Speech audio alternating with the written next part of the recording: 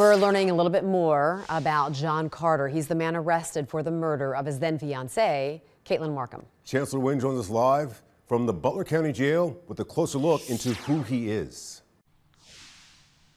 Rob, Tricia, this is the Butler County Jail. We are live here because in that building, John Carter is behind bars following his arrest on Wednesday. Now, officers actually arrested Carter while he was teaching a glass-blowing class. Now, tonight, I spoke with a woman who about 2 months ago took a glass-blowing class with Carter, and we spoke about his personality and her initial interactions with him.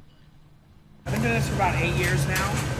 Believe it or not, I actually started here by delivering a pizza. Oh, yeah? And I asked to volunteer my time, which became an internship I did for about 9 months. This is video of John Carter teaching a glass-blowing class in January. On Thursday night, I spoke with a woman who was in that class about Carter's personality. He was a nice guy. He was funny. He was genuine. Following Carter's arrest on Wednesday, he is now facing 2 counts of murder in connection to the death of his then fiancée, Katelyn Markham, which raises even more questions for the woman who spent only a few hours in his class. How somebody who could do something so menaceful could also be somebody so chipper and nice, and somebody that you would genuinely want to go like hang out with and possibly get a drink with or something. As she now looks back at pictures and videos from that class in January. Wow. And this is my career. I love it. Wow. It's beautiful. She tells me she's now left with an uneasy feeling. It really is just like an eerie feeling that I get thinking about it. It's just odd to think about anybody doing something like that and then going on years and years and years undetected with like a normal life, as if everything is just hunky-dory. Carter's first court appearance has not been scheduled just yet. Reporting live in Hamilton, Chancellor Wynn, Fox 19 Now.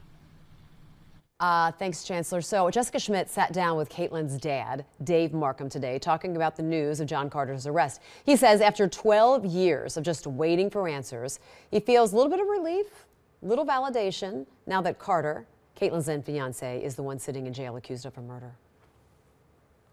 Pretty much always did believe that John was involved, one way or another, somehow. This is a little bit more reassuring that my suspicions, weren't totally off base. He has lived free for 12 years, and Katelyn has not, and he stole a lot from me and a lot from her friends and her family and her life. It's really only the beginning of the court case. Carter has yet to appear before a judge. His bond has not even been set. And as for Dave, it's a step in the right direction, though. It's about time, and I'm going to remain guarded and still pray and be hopeful. And I've always said, in God's time, I will know. And this might be God's time. Updated on all of the updates online and on air. As soon as we hear anything else, we'll share it with you.